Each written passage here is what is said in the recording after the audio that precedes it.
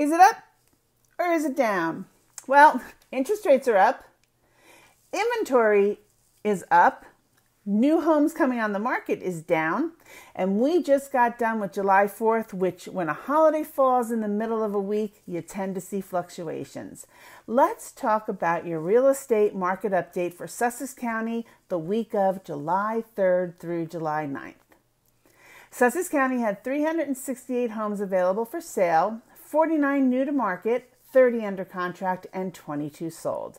The average days on market for the sold properties was 13 days, and those properties went under contract about 45 to 60 days ago, and at that time, interest rates were over 7%, and guess what? This week, interest rates are over 7%, yet people are still buying.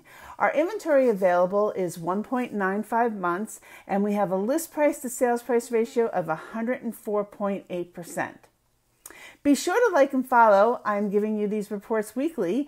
If you have any specific questions about what's going on in your neck of the woods, don't hesitate to send me a text, drop me a DM, or give me a call. Until next time.